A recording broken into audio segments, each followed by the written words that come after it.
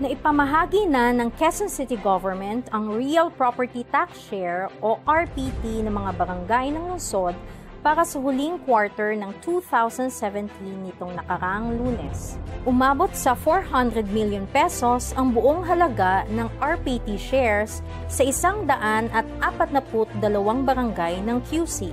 Ang barangay Loyola Heights ang may pinakamalaking RPT share sa halagang 7.1 million na sinundan naman ng barangay Pasong Putik sa halagang 3.5 million.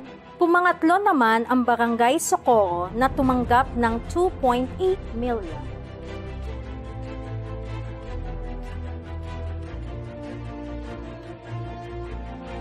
Ang Real Property Tax Share ay isa sa mga pinagkukunan ng pondo ng mga barangay para sa kani-kanilang mga proyekto, programa at sweldo ng kanilang mga kawani. Ang Real Property Tax ay ang buwis na binabayaran ng mga residente sa lahat ng kanilang real property tulad ng lupa, bahay at mga gusali.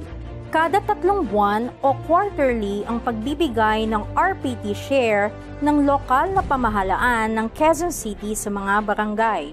Inaasahan ng Administrasyong Bautista na iba yung magsisilbi sa mamamayan ng QC ang nasabing pondo.